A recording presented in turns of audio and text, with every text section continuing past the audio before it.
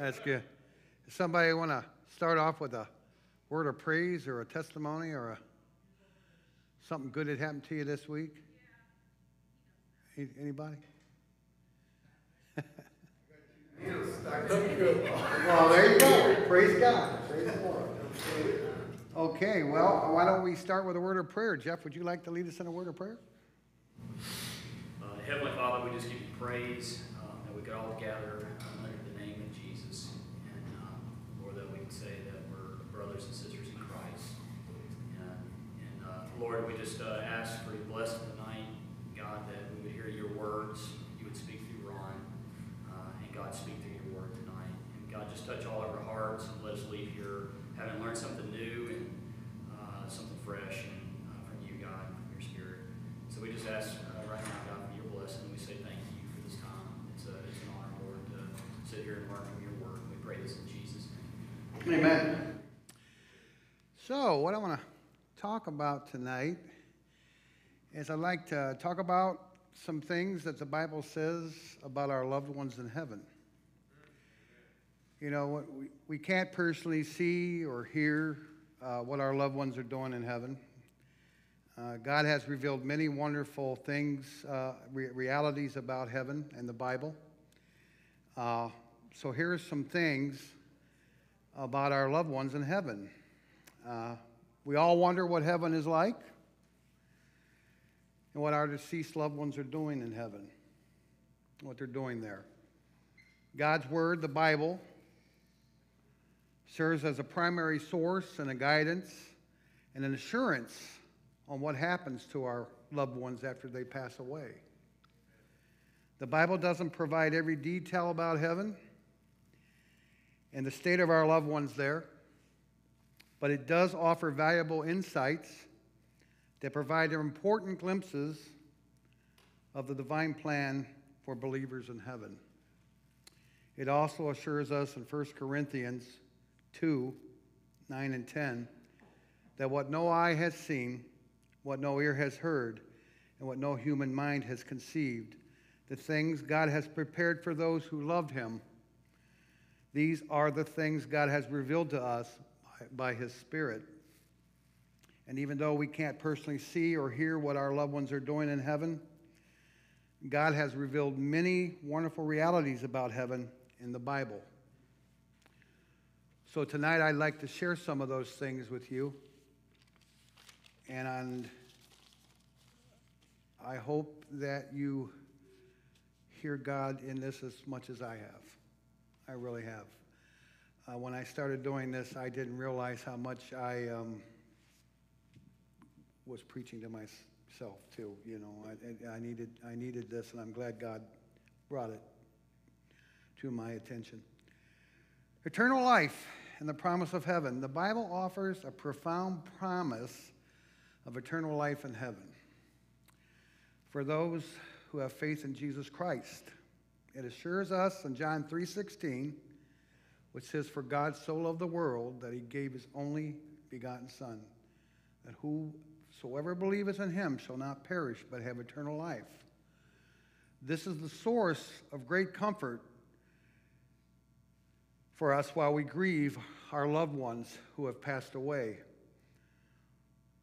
All the people grieving who have put their trust in Jesus for salvation have the promise of eternal life. This foundational belief also gives us hope as fellow believers for reuniting with our loved ones in heaven when our earthly lives have ended here as well.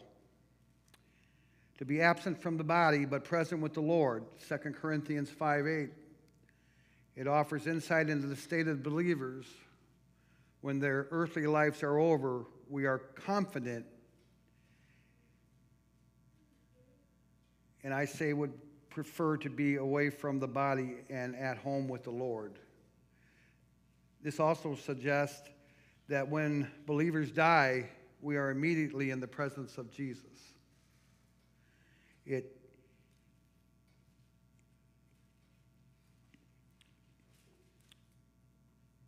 It convinces us that our loved ones, when they're taken from this world, if they're saved, will be with the Lord in heaven. While their absence creates a painful void in our lives, we can be encouraged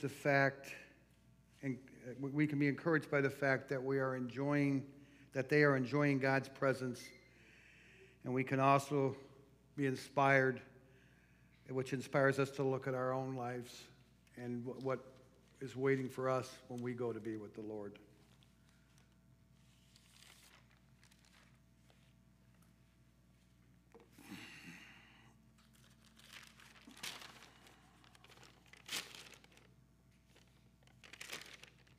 Bear with me a second.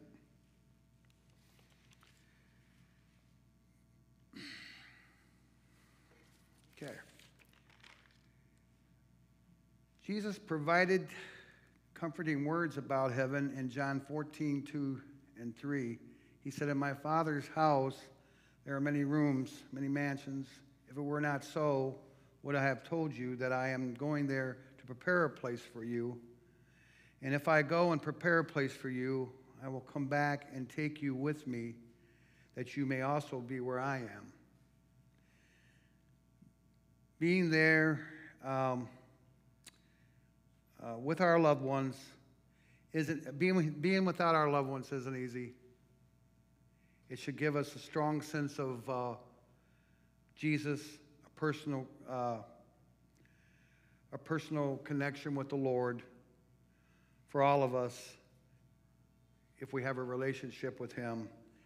Jesus knows what each of us need and carefully prepares a place for each of us in heaven.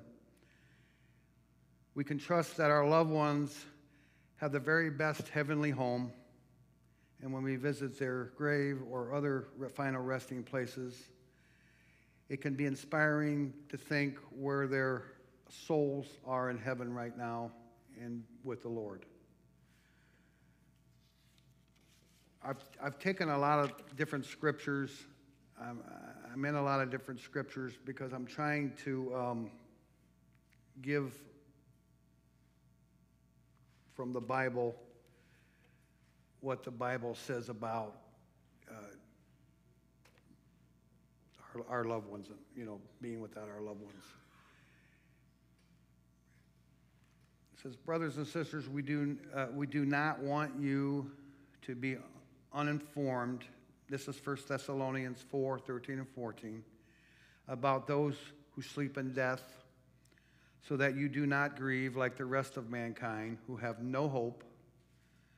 For we believe that Jesus died and rose again, and so we believe that God will bring with Jesus those who have fallen asleep in Him."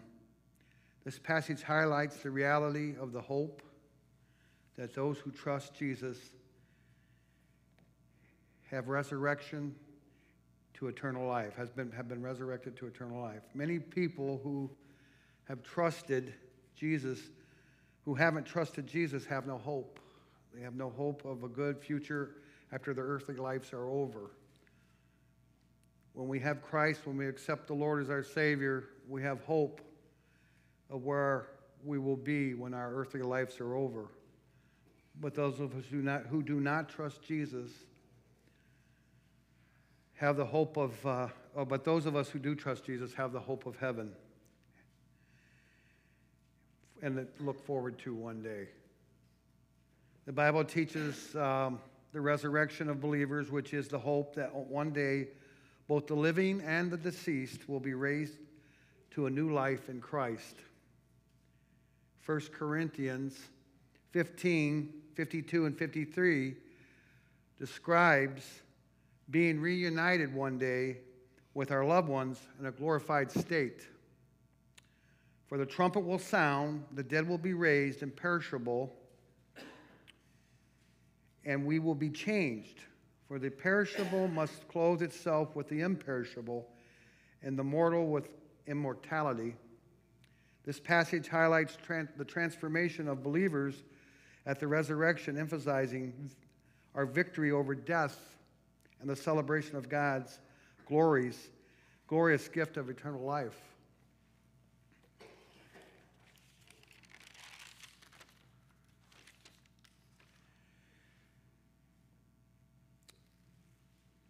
I looked up a lot of stuff when I was looking at this stuff, and God kept showing me so many things. I lost my second wife, so I didn't think it was bad because we weren't married that long, but it was. And I didn't realize it until I recently in this church got involved with a group, and so I started wondering, what happens when people die? What are we reunited with them? Anyway, I started looking at a lot of things, and the Bible teaches the concept of the communion of saints, which refers to the fellowship and connection among all believers, both those who are living on earth and those who are living in heaven. The communion of saints is based on the idea that believers in heaven and on earth are part of the same spiritual family. Hebrews 12:1 reveals, therefore, since we are surrounded by such a great cloud of witnesses, let us throw off everything that hinders and the sin that so easily entangles, and let us run with perseverance the race marked out for us. The great cloud of witnesses includes all believers who have gone before us, including our loved ones. Revelations chapters 5 and 8 both describe how our loved ones and other saints in heaven pray for us. However, we need to be cautious and avoid praying for them, but instead direct our prayers for them to God. It's encouraging to know that our loved ones are supporting us from heaven as we continue our lives here on earth without them. They are aware of us, and we are aware of them. We just can't see them.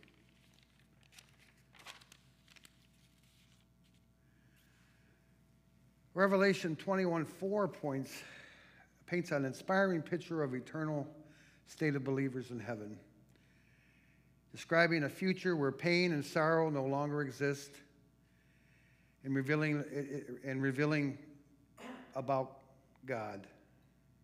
It says he will wipe every tear from their eyes. There will be no more death or mourning or crying or pain, for the older things have passed away. This verse assures us that in heaven there will be no more sorrow, including the sorrow of missing loved ones. It helps us look forward to experiencing joy with our loved ones in God's presence together. Revelation 19:9 refers to the great heavenly banquet. It says, then the angel said to me, write this blessed. It said, blessed are those who are invited to the wedding supper of the Lamb. And he added, these are the words of God. The imagery conveys a source of celebration and a joy in heaven where believers gather with Jesus, experience fellowship together with our loved ones. We're going to see them again. We're going to be with them.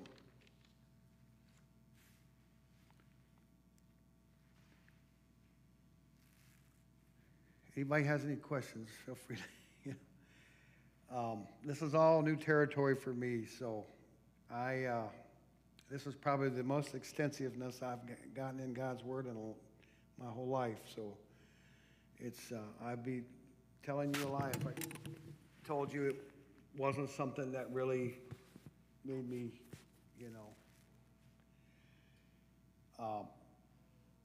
But the Bible emphasizes the concept of eternal fellowship and unity among believers in heaven. It speaks to the idea that not only will we be with God, but we will also be together with our loved ones in perfect harmony. 1 Thessalonians 4:17, we who are still alive and are left will be caught up together with them in the clouds to meet the Lord in the air. And so we will be with the Lord forever. This verse reinforces the hope of being united together with our loved ones for eternity.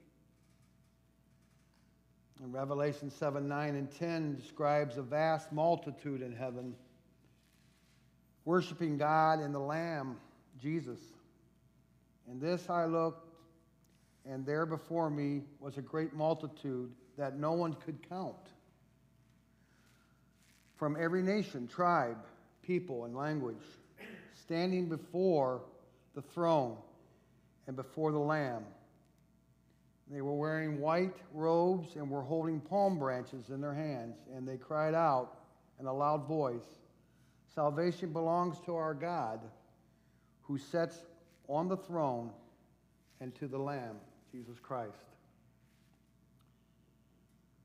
This multitude includes people from every nation, every walk of life, pointing out the inclusivity and the diversity of those in the presence of God.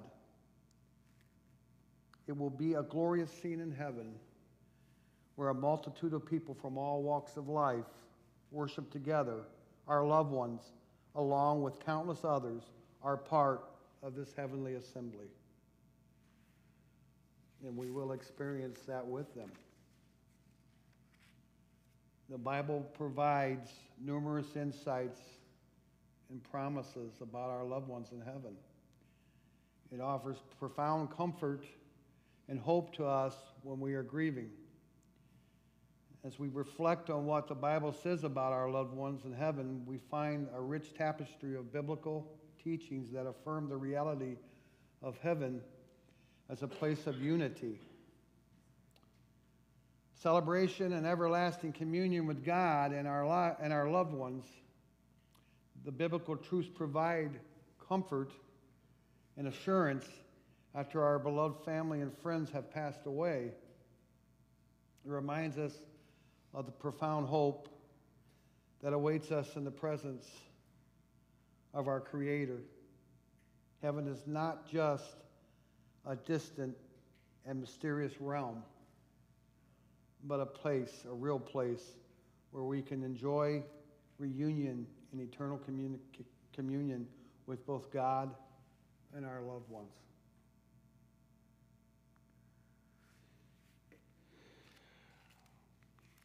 I know I went through that probably a little fast, didn't I?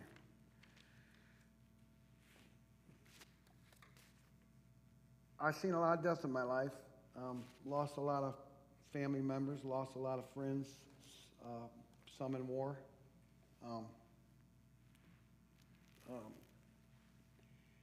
And some I knew were saved, and some I didn't, I pray that one day that I will find that to be the ones I didn't, that I find that they were, But there's so much in God's Word that talks about being with our loved ones and being together and with the Lord. We're going to be with our loved ones. And we're not going to be sad, and we're not going to be sorrowful. We're going to be happy. We're going to be rejoicing. We're going to be fellowshipping. It's going to be, I don't think we can imagine how great it's going to be, But, so when I was putting this all together, I didn't know where God was going to take me with it, but I knew that there has been a lot of loss in the church over the past so many months and years, the past year, that I thought it was important, including myself, losing someone, that we understand that we have the best thing in the world that comforts us and tells us about our loved ones. And God wants us to read that and understand that we're not going to not see them again. We aren't with them now, but we will be with them. We have that comfort of knowing. But as I was reading there a while ago, when you're lost and you don't have the Lord and you're not saved, you have no hope when you die of where you'll go or where you'll be. I know where I'll go, I'll know where I'll be. And I know where my loved ones have went, you know, that have passed on before me. So my hope is everyone I encounter is to make sure that they know where they're going and know where they're headed and know where they're going to end up. That's important, really important to know where you're going to go. Wendell? You know, one of the things I've heard, I didn't think of it myself, somebody else did, but when we have a loved one or a friend who dies and we know that they have Christ as their Savior, we haven't really lost them. We know exactly where they're at. I mean, they may not be with us physically, but we know where they're at. They're in heaven. Mm-hmm. And that is our hope. And it's really more than a hope, because we know that it's guaranteed. And as far as what heaven's like, we don't think we have the intelligence to even begin to understand what heaven's going to be like. Right. Because we know that God does everything perfectly. He does everything right. And heaven is going to be that place where we go that there's going to be nothing that's going to take away from it. I mean, we're not going to have the worries. We're certainly not going to have the sin. We're not going to have a body that undergoes sickness. I mean, God wants heaven to be as perfect as it could be for us to completely, I'm not sure if you could say enjoy the experience or not. In other words, I don't think we're ever going to get bored in heaven.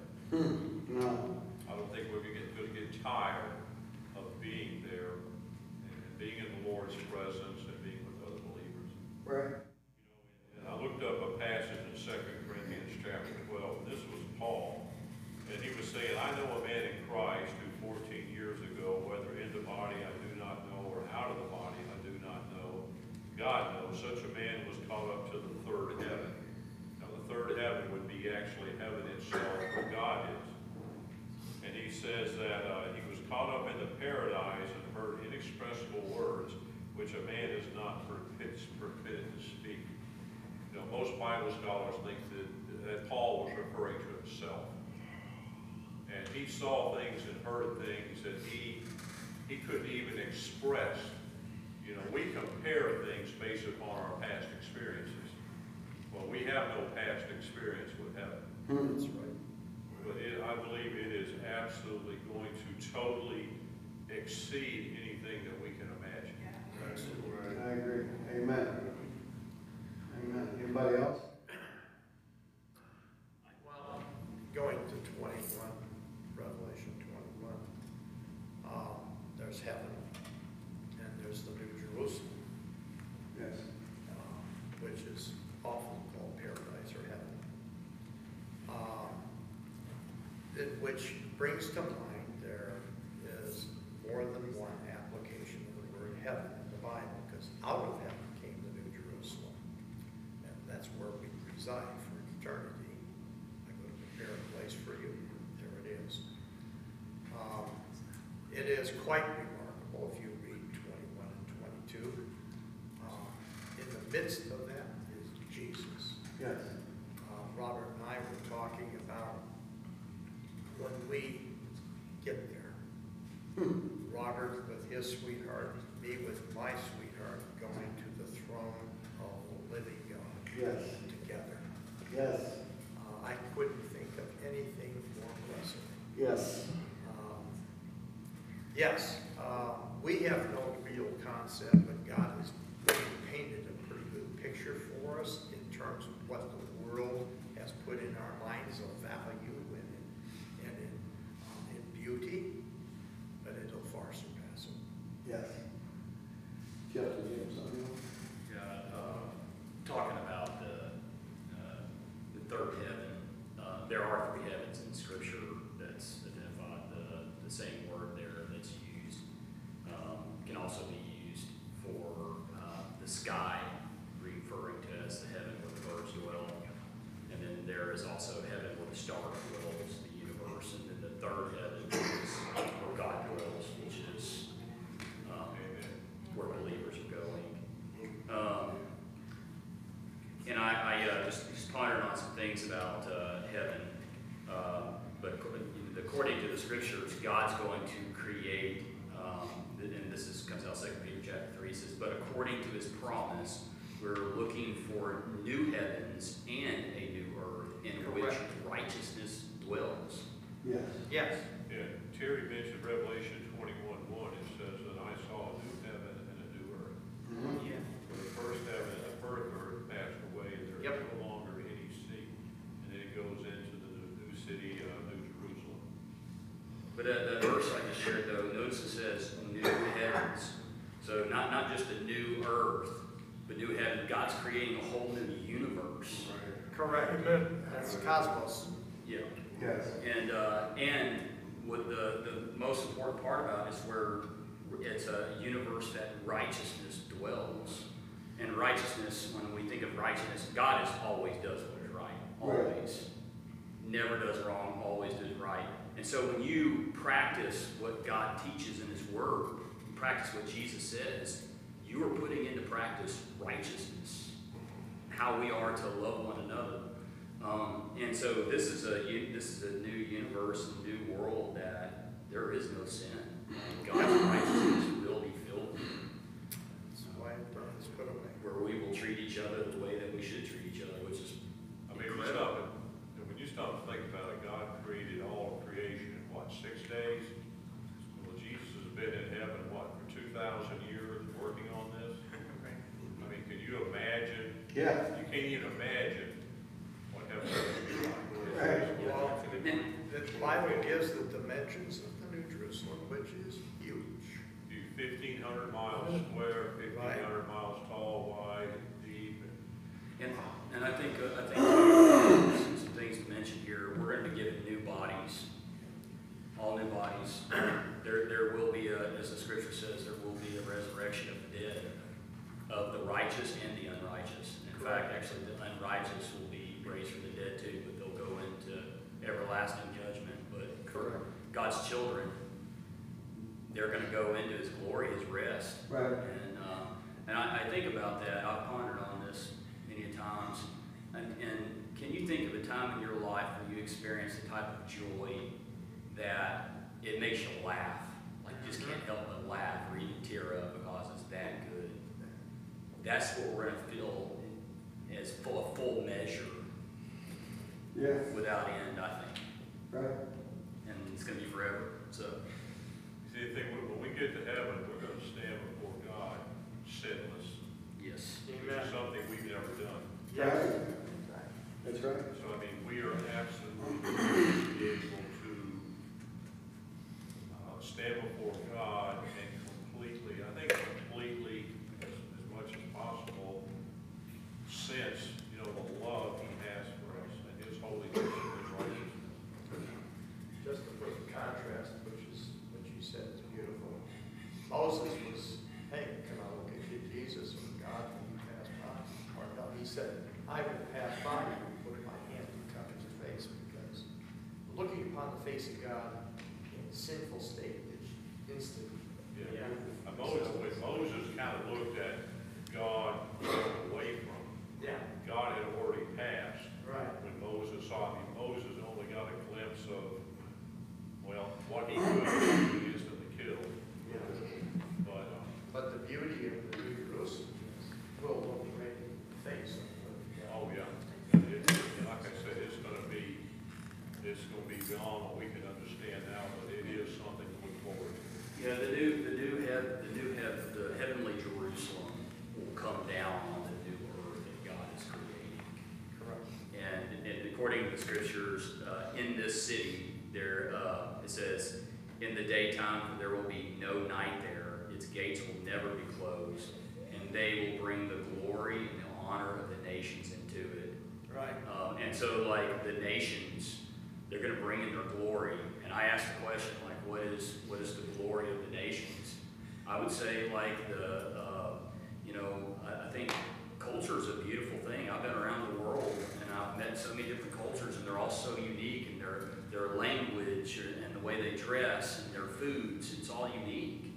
And I think those are really incredible things that, and Scripture says here that they're going to bring in their glory.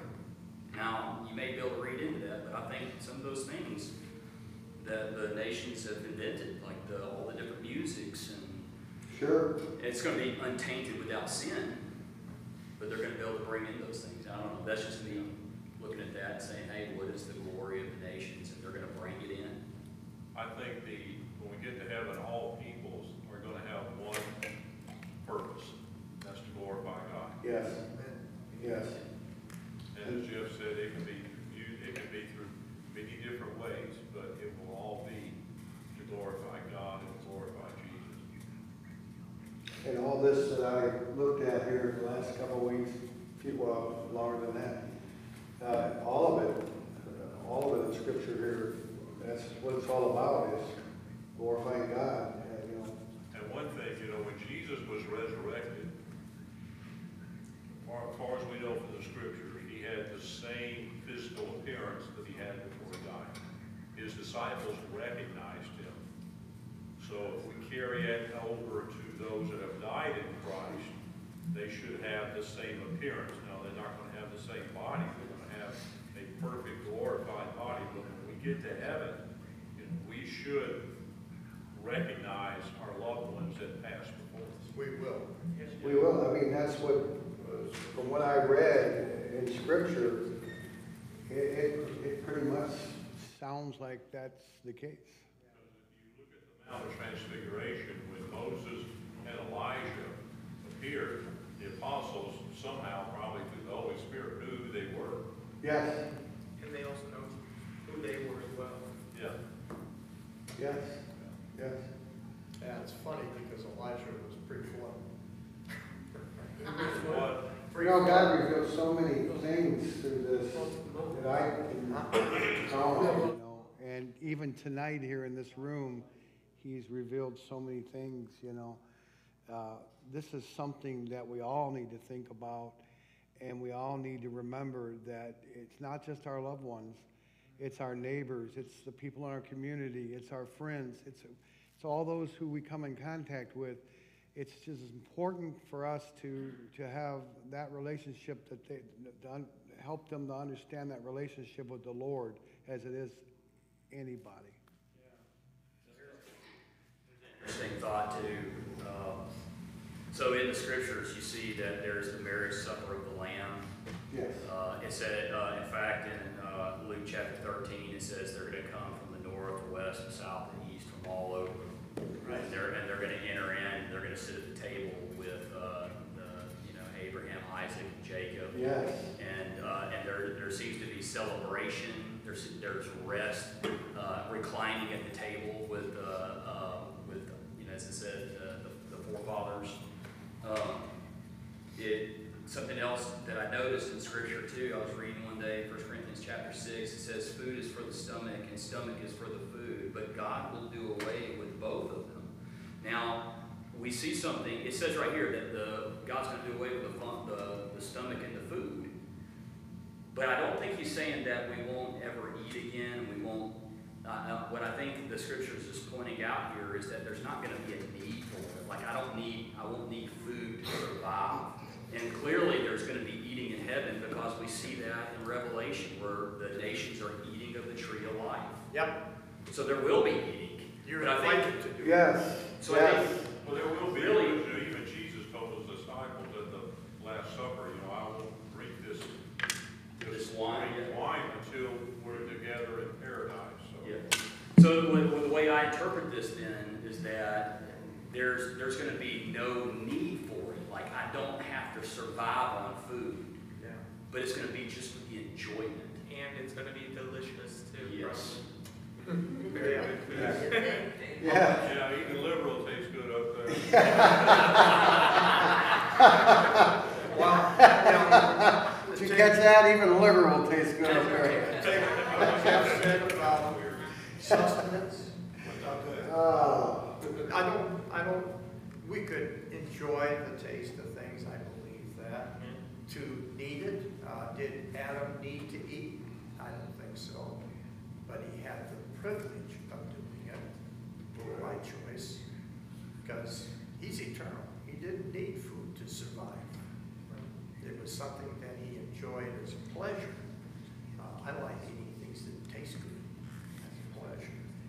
The one thought that really impressed me the most, I can change thinking now. I like to just add to what Jeff said because I like eating. Amen. Here's something that's quite remarkable to think about. Okay. Jeff, you went out visiting today, right? Yes, we did. If somebody got saved, wouldn't it be quite remarkable when you enter into the New Jerusalem and you see somebody you witness to? Yes. Well, I think it's going to be that's a powerful thought, but I think it's even going to be more like we're going to be able, we go out and you win somebody to Christ without a doubt. Right. You're going to see them in eternity. Yes. But I also think too that there's a lot of loving and acts that we do and kind things that we do and things that we do for the Lord that are going to ripple into eternity. Yes. You're not going to notice that maybe this one kind act set this person back on a path of righteousness. Oh, yeah. So, I think we will witness to each other. We have all of eternity to do that. A finite number of humans get saved, but we have all eternity to share in the glory that Jesus has bestowed upon us in salvation and a newness of life, godly love that we have for each other. Wow, it's so different than what we have today. You can't fathom it in your mind. I mean, to the believer, death is not an end. It's a beginning to a better life, you know, and that's what I got out of all this, is that there is so much waiting for me, you know, when God is through using me here, that I have the hope of knowing. And today when we talked to some of those people, they did not have the hope of knowing. And that's what breaks my heart, is to hear somebody that can't tell you that they have that hope. Yeah, I think the whole reason that we have the verses, the scriptures in the Bible about heaven, and I think the whole reason that Paul was caught up into the third heaven to have a glimpse of what lies ahead is to encourage us to keep on keeping on. Yes. Because we live in a world that's increasingly evil, ungodly. You know, you look at what's going on today. I mean, if you didn't hear the news today, there was another shooting in a school. Yes. At one time in our country, schools were the safest place for kids to go to. It's not even that way anymore. We even prayed in schools. You know, we can read what the Bible says about heaven and what it's going to be like, and that can be the encouragement for us to stay the course. You know, Paul. I think God caught Paul up to the third heaven to give him the incentive to persevere, because Paul didn't know what was ahead of him. All the shipwrecks and the beatings and the stoning and just all that. All he had was the Old Testament and the Word that was given to him, because there was no New Testament, there was no revelation. It was just Paul and God going around. Yes. So when we get discouraged, I don't know about you, but you can read the book of Revelation, and there's parts of the book of Revelation you think about it, and it just gives you goosebumps. Yeah. It does. I think it's important to Because say. I think it's Revelation 5, is that where everyone's around the throne, and they're trying to figure out how they're going to solve the problem, and you see the Lamb in the middle, and everyone bows down. I mean, if that doesn't give you goosebumps, nothing will. You know, too, I'm around a lot of people. Most of you know sometimes I go up to Chicago and walk around. I probably shouldn't do that, but I do it. No, I have faith that God's in it. So, but what I'm learning is, and I've said this a couple times, and I'm going to say it again. Most of these people are in such sorrow and such discord that they're looking to grab onto the first thing that they can grab onto that'll give them hope or that they feel secure with. And I would like that to be Jesus or the Lord, you know, but unfortunately, we know the world we live in, and so there are other things that get tossed in there that they grab onto and don't want to let go of. And so it's hard to help them understand and believe in something that they don't see that will be with them forever, you know. And so my job is to not, and that's why I paid attention today. My job is to love them back to life and to try to do whatever I can to show them like you said, that little bit of understanding or just that little bit of kindness or that little bit of, hey, you know what, I just wanted you to know we were thinking about you, and, you know, and if you need anything, give us a call, you know, or we'll help you, you know, the little things like that.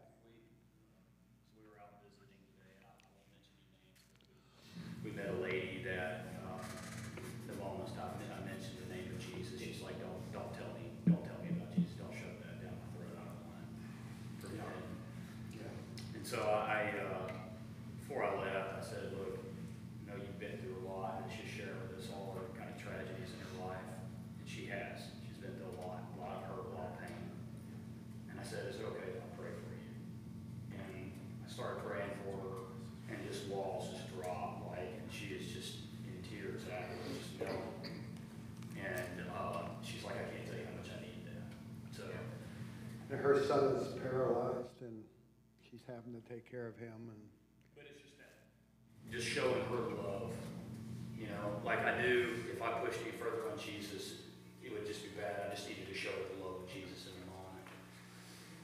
Yeah, that's And what, it was effective. it was effective. And that's what I'm saying. Sometimes that's the right direction, and you never know. You might see her come to church, you know, because she really was. She even told Jeff, I really needed that. She really did. yeah, I always go back to not she, but the virgin. That verse, that sentence that he said is burned into my mind forever. I preach the gospel all the time, and then I say a few words. Jeff, you showed great love, and that hit more than words. Yes, Jesus loved me, and it well went beyond words. yes. Salvation's right there. I can tell you this about Revelation. I'd been to a lot of revivals, and I'd seen a lot of people walk the aisle, and I'd seen a lot of people get saved, and I thought I was saved until I got saved. And you don't hear many people preach on Revelation, and when you preached on that 21st chapter of Revelation, it got to me. I mean, it really did. It was a wow, aha moment for me. It was like I knew, you know, God spoke to me so clearly through that 21st chapter of Revelation that I go to Revelation more now, Wendell. I look at Revelation a lot more, and it does put goosebumps, you know. And if I don't understand something, I go to Terry. And if he don't understand something, he goes to Mitch. No.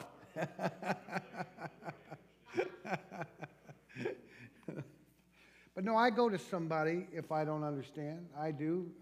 I'll go to maybe Mitch, maybe Rick, maybe Terry, even Robert, even you, Wendell. You know, I'll go to somebody because I do not want to give anybody the wrong meaning of God or the wrong scripture or the wrong. I want to make sure that what I'm giving is true and not an opinion, because I found out that my opinion is not in the Bible, but Terry says it is.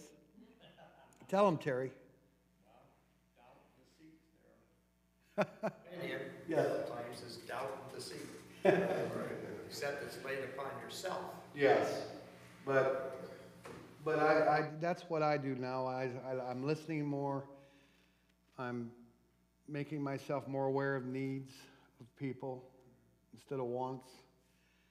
And I'm more grounded in God's Word, and I'm learning to ask. I'm learning to ask people when I don't know something or understand something, because sometimes we think, well, I'll figure it out, you know, and that's not what God wants us to do. God wants us all to work together, us all to work together. That's why we can't scratch our back. We have to help each other. So.